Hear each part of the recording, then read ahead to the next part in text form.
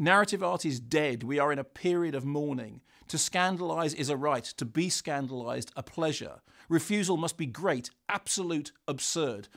Welcome to the world of Abel Ferrara's Pasolini, an infatuated tribute to the notorious Italian director whose gnomic bon mot could equally apply to Pier Paolo or to Abel himself. Let me be frank with you. I've been to hell, and I know things that don't disturb other people's dreams. But let me warn you, hell is rising towards you. It's true, it comes under different banners and behind different masks. We're all victims, and we're all guilty. The urge, the need to swing a crowbar, to attack, to kill, it's powerful. And it's in all of us. Like Pasolini, Ferrara's work has provoked both outrage and admiration in pretty much equal measure, straddling the divide between art and exploitation.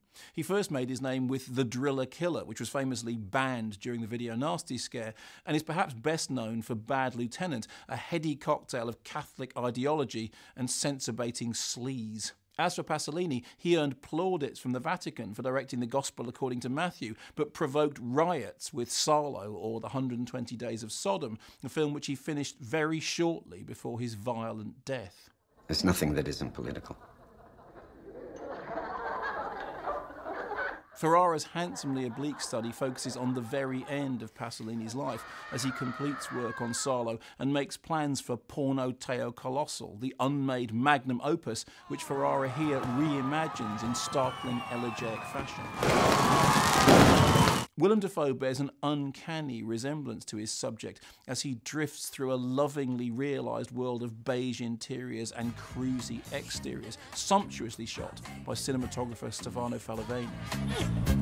The blend of politics, religion, blowjobs and murder is pure catnip for Ferrara, although those not well versed in the controversies surrounding Salo may need to do a little bit of background reading to fully appreciate what's going on. Look out for Maria de Medeiros as actress Laura Betti, who provided the voice of the demon in the Italian dub of The Exorcist, to which this film makes sly reference. Plaudits too to Adriana Asti, who brings real heart and soul to the role of Pasolini's doting mother Susanna. But this show belongs to Ferrara and Dafoe, both of whom seem besotted with a bygone age in which a filmmaker promoting his new movie could talk to the press about philosophy, poetry, politics, and the whole world would listen.